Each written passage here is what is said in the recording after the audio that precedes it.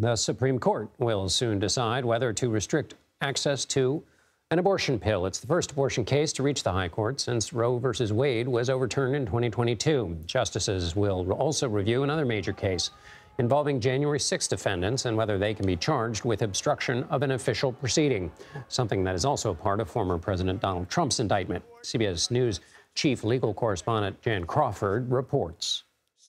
This case could have a tremendous impact on how and at what point in their pregnancy women can get the so-called abortion pill, even in states where abortion is legal. Now, a federal appeals court said that the FDA was wrong in how it approved the drug mifepristone for abortions up to 10 weeks and said that women didn't need to see a doctor in person to get it. Those lower court decisions are on hold, so the pill will remain available while the case plays out. Now, the second big case that the court agreed to hear today could affect hundreds of January 6 defendants, another whole separate issue entirely, including former President Trump. Now, these defendants are facing a number of other charges, but this one is under a federal law that prohibits obstructing any official proceeding. That sounds pretty clear. On January 6, certifying the election was an official proceeding, but the defendants say no. That law is talking about people destroying documents and records and that it shouldn't apply to us. Now, if the court agrees that prosecutors went too far, it would also impact the special counsel's election interference case against Trump. 2 of the 4 charges against him could get cut or it could delay that trial. John? Jan Crawford in Washington. Thank you. For more on this, let's bring in CBS News legal contributor Jessica Levinson. She's also a professor at Loyola Law School in California. Jessica, we'll get to the thicket of questions surrounding obstruction in a minute, but the Supreme Court is first going to answer this question of access to mifepristone, also known as the abortion pill. What's at stake in that case in terms of the constitutional issues, leaving aside the access question?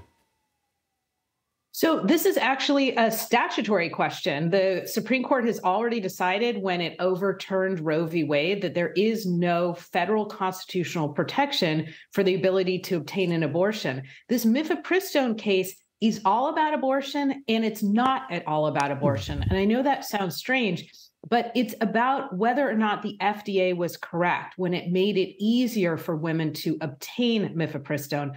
Let's remember that's one of the 2 abortion pills.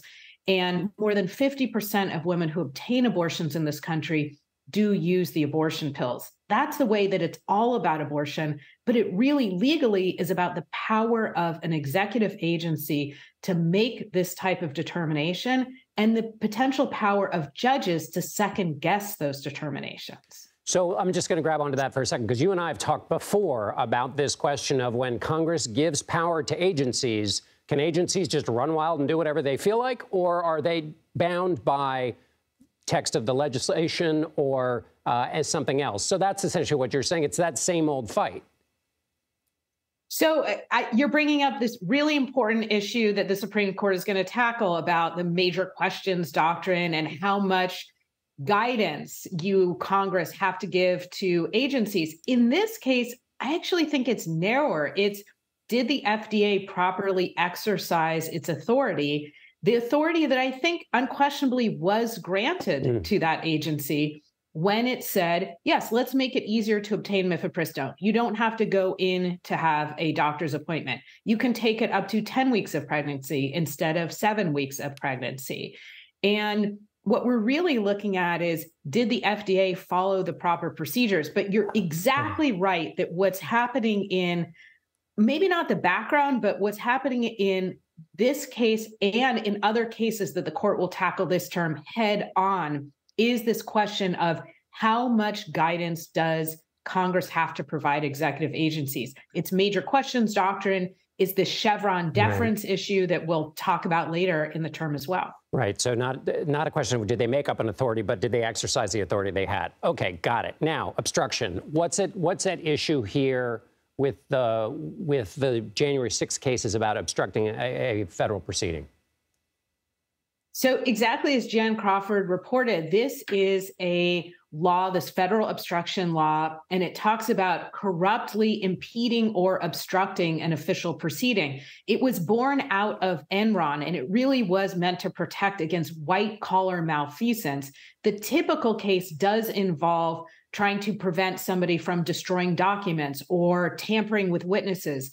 This was a federal statute that prosecutors kind of latched onto as easier in these January 6 cases than more difficult cases like incitement, difficult when it comes to the First Amendment, or sedition or seditious conspiracy, difficult politically, also difficult for other reasons. Now the question is, do you have to have tried to do something like shred a document or actually tamper with a witness or other evidence? Or can it be trying to prevent Congress from certifying the election?